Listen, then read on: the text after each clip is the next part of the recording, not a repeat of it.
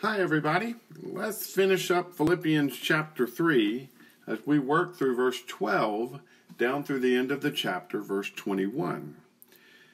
We've got to remember the context of chapter 3, where Paul has just talked about all the things that he could brag about. If he were putting his confidence in the flesh, he could brag about his pedigree, he could brag about his parentage, he could brag about his persecution of the church, that he could brag about the fact that he was a Pharisee. He could brag about all sorts of things if his confidence was in the flesh. But the truth is, he gave all of that up so that he could share in the sufferings of Christ, that he could know the power of Christ's resurrection through experiencing the sharing of his suffering, even if that meant suffering to the point of death.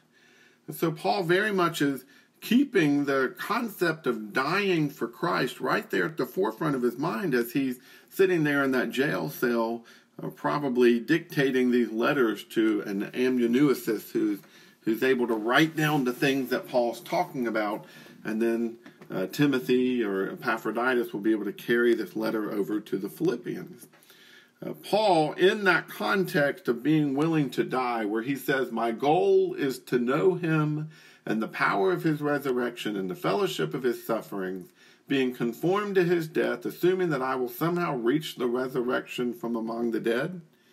He goes on to say this: "Not that I have already reached the goal or am already perfect, but I make every effort to take hold of it, because I also have been taken hold of by Christ Jesus. Brothers and sisters, I do not consider myself to have taken hold of it, but one thing I do, forgetting what is behind and reaching forward to what is ahead, I pursue as my goal the prize promised by God's heavenly call in Christ Jesus. Therefore, let all of us who are mature think this way. And if you think differently about anything, God will reveal this also to you. In any case, we should live up to whatever truth we have attained." This is a fairly well-known passage of Scripture, particularly there, verses 13 and 14. But in context, I'm not sure it always means what we try to say that it means. In the context here, Paul is talking about giving up the great accomplishments by human standards that he had attained, that the fact that he was of that great pedigree and had that great parentage, faithful parents, a faithful Jewish parent, and he just had everything going for him. Well, that's what he's willing to leave behind, the good stuff by human standard. He forgets all of those bragging rights, he forgets all of those good things, and he reaches forward to the bad things that are ahead. Because you remember, his goal is not just to know Jesus and the power of his resurrection, but to fellowship in Jesus' suffering and be conformed to Jesus' death. So here, Paul is not saying we need to forget the bad stuff and reach forward to good things that are ahead. Paul's saying forget the good stuff by human standards and reach forward to the bad stuff by human standards, because the bad things by human standards are very much the goal of what God has given us when we serve Christ. Now, this is so different than the way we typically think about this particular passage of Scripture.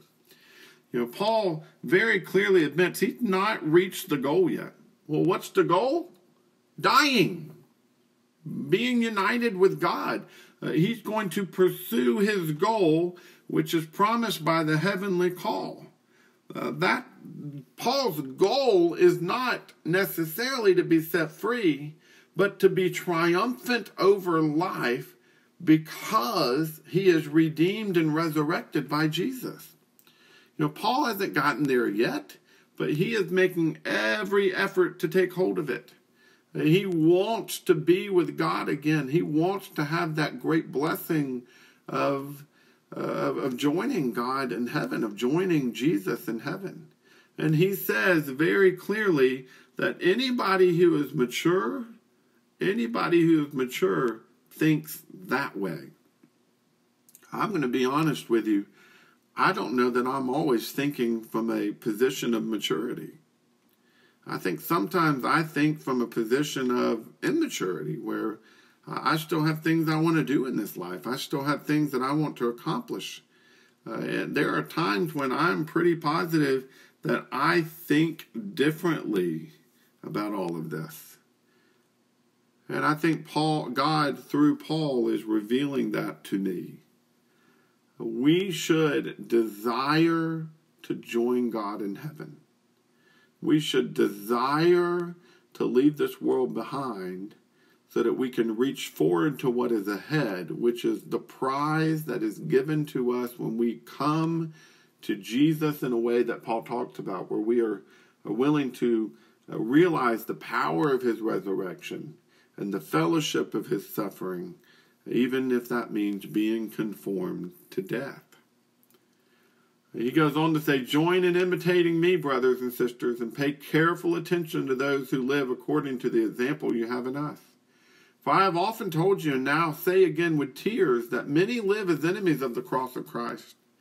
Their end is destruction, their God is their stomach, their glory is in their shame, and they are focused on earthly things. Our citizenship is in heaven, and we eagerly wait for a Savior from there, the Lord Jesus Christ. He will transform the body of our humble condition into the likeness of his glorious body by the power that enables him to subject everything to himself.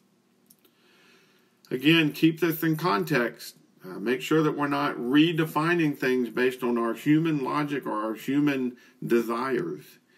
Paul says here that those who define life through human desires, their end is destruction.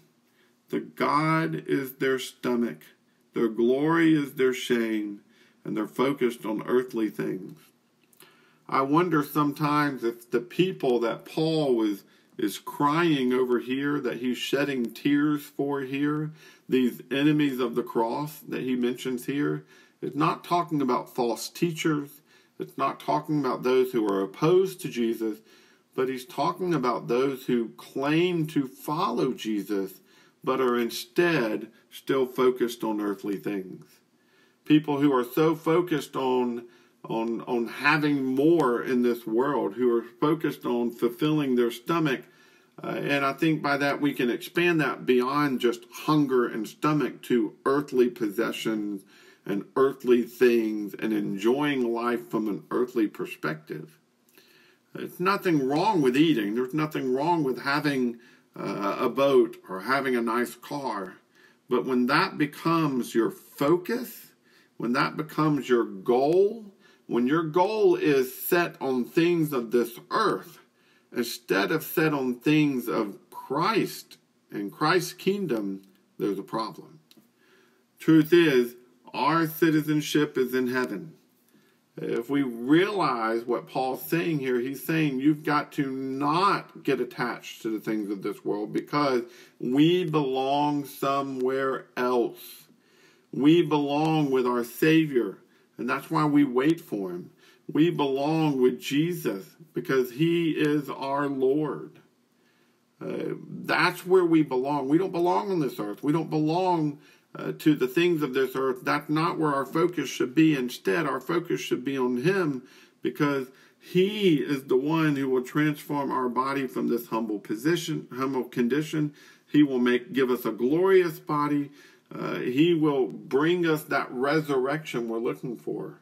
Remember back in verse 10, my goal is to know him and the power of his resurrection. Well, that's what Paul's saying here. If we will leave behind the things of this world, if we will reject the things that the world has promised to us, if we will instead make it our goal to receive the prize, our goal is to experience the power of his resurrection. Our goal is for our humble condition to be transformed into a glorious body. Then we bring about the glory of God. We show what it is that God has made possible. That should be the goal. That is what we're trying to accomplish if we're living like Paul.